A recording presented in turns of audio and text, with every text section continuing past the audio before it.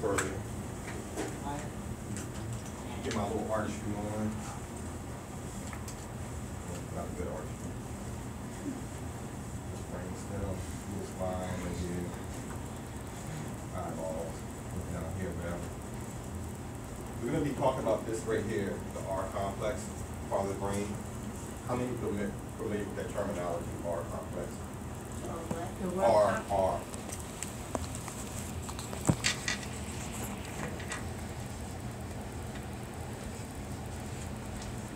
You'll be familiar with this terminology in one moment. You got the cerebral cortex, you got the neocortex that goes around it. But right now, this is important here, and I'm going to go back to the body posture. This R complex part of our brain, you don't believe me, you got confused, Google it. Google your friend, or it could be your friend, or it could be my enemy if I'm messing up. Right here, but this deals with what? Fear, flight, fornicate. Yeah, all this right here. This is our base cortex. Then you have the emotional cortex around here, and then you have the let's think of the flowers and have fun. But before we get to that part, we have to deal with this. And the reason I'm bringing this up right now is because of this.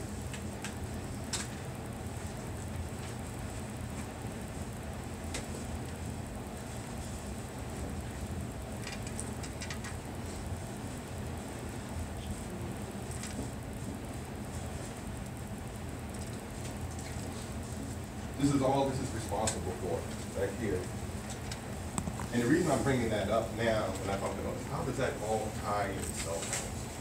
How it ties in, come to find out, we're going to go to the, we call brand washing later on in the course by Martin Lindstrom.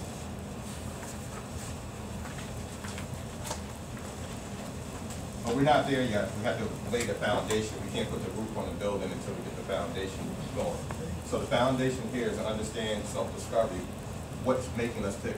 Whatever we subscribe to, the source, the one, Jehovah, Allah, Ahura Mazda, whatever your development, whatever family background you came from, your grandparents, your mom, didn't know your mom, didn't know your dad, whatever lineage you came from, there's something, in my opinion, that is a lot bigger than me here.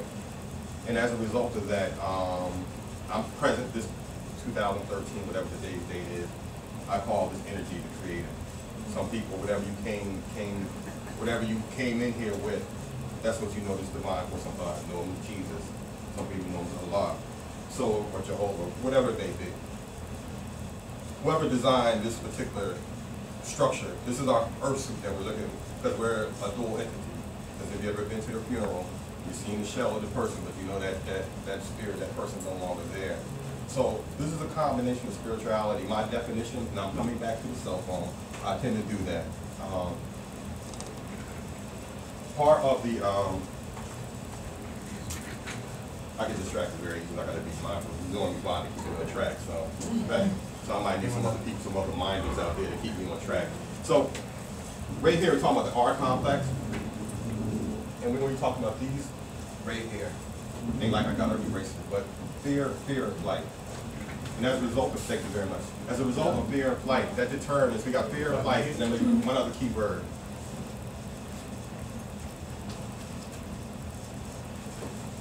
Filters. Fear of flight, filters is really the key. Filters are our safety net. So depending on what type, if you have abuse, if you're abused, sexually abused, molested, you were harmed, you were disturbed when you were a child, you had a loving relationship, you had all the people there, and they took care of you, your grandmother felt you when you need, your uncle coddled you. Depending on what background, depending on what slipped through your mental filter.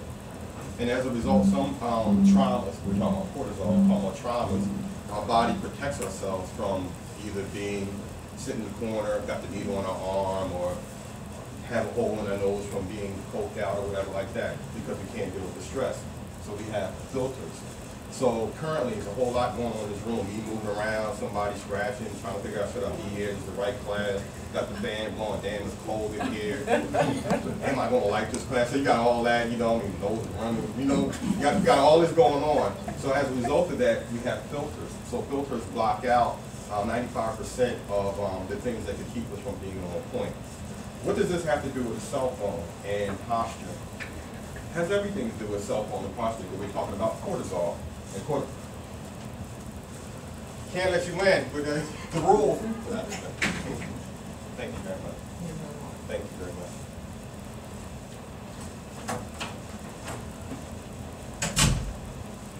All right, let me stop belaboring the point. As the course goes on, we're going to go further into the R complex, but right now we're talking about fear and our filters. So basically, if you ever mess with a computer before, you ever dial the number, if you press number 1 or 215 on your cell phone, what happens? 215 comes up. The same thing with information. So what happens, 95%, some people say between 85 and 95% of everything that we do in life is done by our subconscious mind. So we have, we talk about 3 minds here, so right now we're going to talk about the conscious mind and subconscious mind. Subconscious mind, yes sir. The R complex. Yes sir. Reptile complex. Yeah, the lizard brain. The reptilian. Right. So. Yeah, so we have the same, I'm going to hear you out.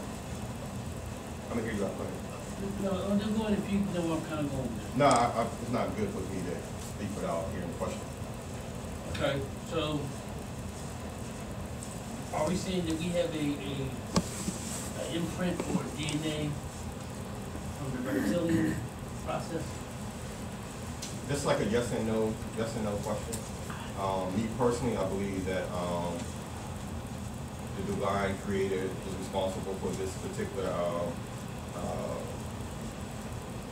body image. There have been other sources of humanity on the earth that don't. Right now, they consider us to be Homo sapiens sapien, and you have Homo erectus, and you have Homo pithecus, and you had. So there have been many different design models of so-called human species. But to answer the question regarding reptilian brain, this R complex is the same structure in reptilians and lizards that we currently in this bodysuit that we're walking have the same thing. And it's responsible what? For fear, flight, fornicating, and feeding. That's all its job to do is to protect this body and this environment. So basically, marketers, if anyone ever heard of Edward Bernays? Edward Bernays was in the early 1940s. He's responsible for, that's why we eat eggs and bacon in the morning. Because of Edward Bernays. And he was, anyone ever heard of Sigmund Freud? Yes. Okay, yeah, Sigmund Freud. Well, this was his nephew. And pretty much he didn't have anything to do. He left Austria, came to the U.S. What you doing? I don't know. Let's do a marketing campaign. Oh, what do you want me to do a marketing campaign? He was so bright about knowing about how we are affected by emotions. Especially our people of our genetic structure are definitely emotional people. I'm not saying that all the nationalities are not emotional. These are things that have been socially been targeted and demographics and done and studies and know how to manipulate people. So we're going to talk about astrology and things of that as we go on throughout the course. But no, before we get there, we got to have some foundational movements while we do the things that we do. I said 95, 95, 95% of everything that we do is done subconsciously. That's a pretty heavy piece. So once again, I said if you dial 215 on your cell phone, pretty likely 99.9% 215 is going to come out if you press the numbers correctly. So the same thing with emotional triggers. So emotional triggers, so if you had a trauma in your life and you have not had the proper training to deal with those emotional triggers, you're going to be subject to pressing 215 to relive those events or to act out, or if you're unable to deal with that stress, may find yourself doing another line at the bar, throwing back a couple more than you should be. Yes, sir. Yeah, so are we influenced, since I look at time as all together, are we influenced by the future as well as the past? Without question. Without question. We're going to be talking about that. Peace, how are you? All right, how you doing?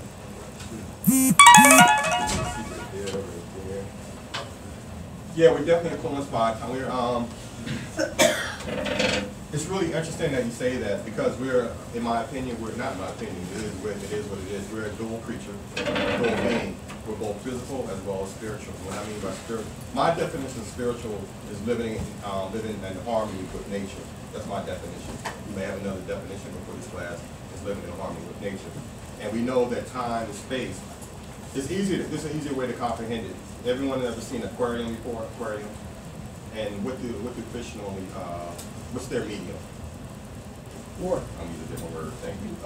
What do fish swim in? Yeah. What's their medium? Water. All right. our particular medium happens to be called time and space.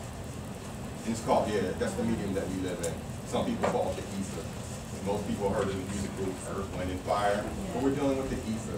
What is ether? It's an electrified field. We'll get to that as we go on. Notice I'm going a little button if you want to come back, so you didn't get in trouble, get kicked out. No, thank you for laughing.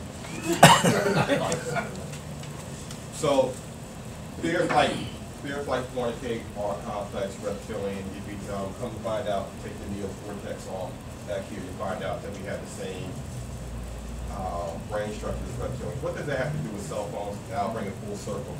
Talk about body posture. We go about Amy Cuddy, Harvard University. This study that they've done, come to find out, the whole purpose of this is to reduce the cortisol. Come to find out, postures have everything to do with what type of day we're going to have. So when you find here at the work, you wait for your friends to get there, you on the bus, or you're waiting for your girlfriend or your husband to call you, whatever. We're mostly in this posture like this. This is called a weak posture. W-E-A-K, weak posture. It's a stress, a cortisol producer. So we want, yeah, definitely. All right, so what happens is, if you want to feel like a boss or want to be a boss, then this is another exercise because I'm more interactive. So be mindful of not being the other person's face. And this is not to pick on you either, but this is these postures like this. I'm in protection mode. I need my fear information is coming in. I'm not quite sure about this. I need to be safe. This is another fear posture with these legs crossed. Now, if you want to be powerful and in power, once again, my disclaimer here is this. Have to be mindful of who you demonstrate things from, unless you just feel like dealing with it. You go button punishment, then you go all out. Now, this right here, this is a posture. I would like you to do this right here. Stretch your legs out. Put your hands behind you. You ain't got a care in the world. You heard somebody say, that's right. Now, and you even feel like you don't have a care in the world. These are power postures. The goal is to hold them for 30. The goal is to hold them for at least 30 seconds. The real goal is to hold them for 1 minute. Like I said, you're going to be in a position where nobody, like, oh, you just don't care. You don't care about my class. You just really relax. So you just do that. And what happens is, what's the purpose of this exercise? To reduce cortisol. And what is cortisol? It's a stress hormone. Stress hormone does what? It causes you to retain water. It causes you to belly fat, cellular decrease because of what? So you're not taking any pills. They already did the study for you. So it makes it easy. If you want to have more, for men who want to have increased testosterone, or for women who want to balance their estrogen out, hot flashes is your thing, or perimenopause is your thing, and you want to kind of keep that hot, got the air here, so you can worry about that so much, but you want to reduce the thing.